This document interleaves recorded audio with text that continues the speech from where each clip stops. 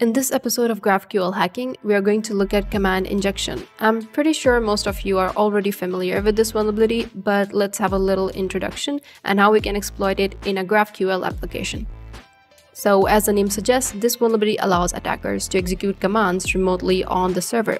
So to exploit it, we have to find a parameter that takes user input to perform some action.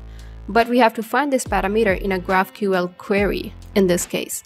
And then we will try to inject some OS commands in those variables. So yeah, that was a quick introduction.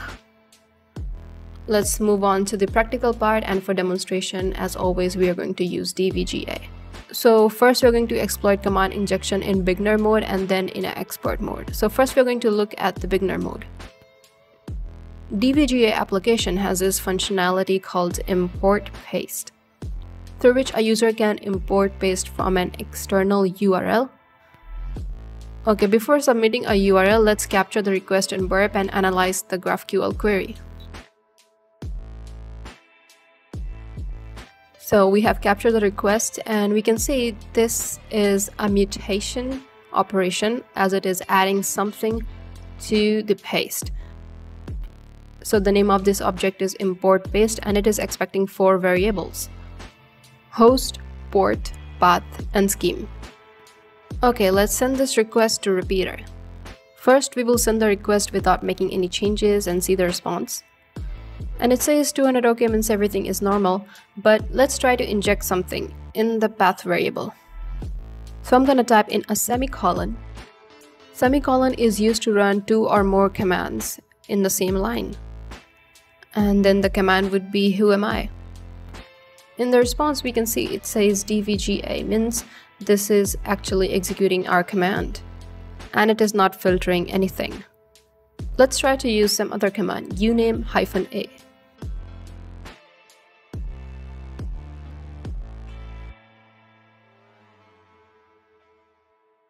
And in the response, we can see it says Linux. So this is working perfectly fine, and there is no filtering at all because this is a beginner mode. Let's try to inject the same OS command in a different variable. Let's say port.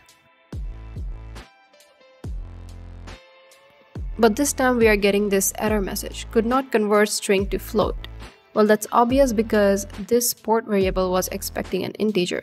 So whenever you're trying to inject some commands, you have to find a variable that is expecting string, not an integer or Boolean value.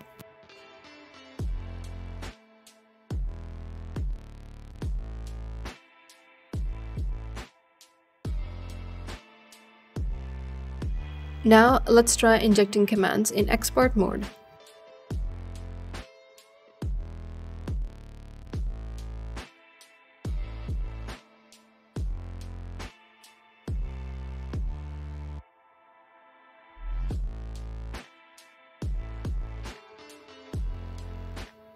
Again, I'm going to capture this request, and I'm going to change the name of this tab to export mode so I don't get confused.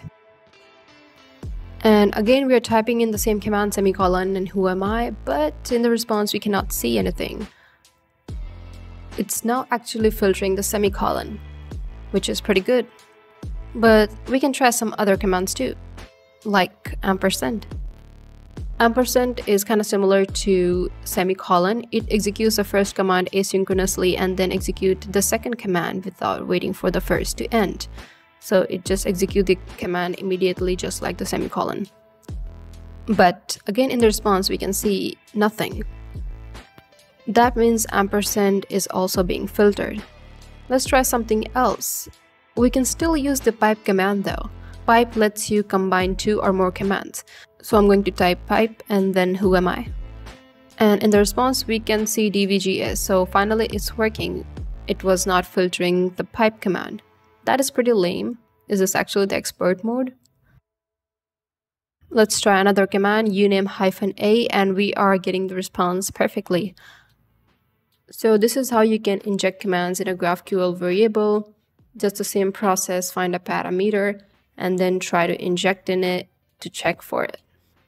So that's it for this video. If you enjoyed watching it, don't forget to like.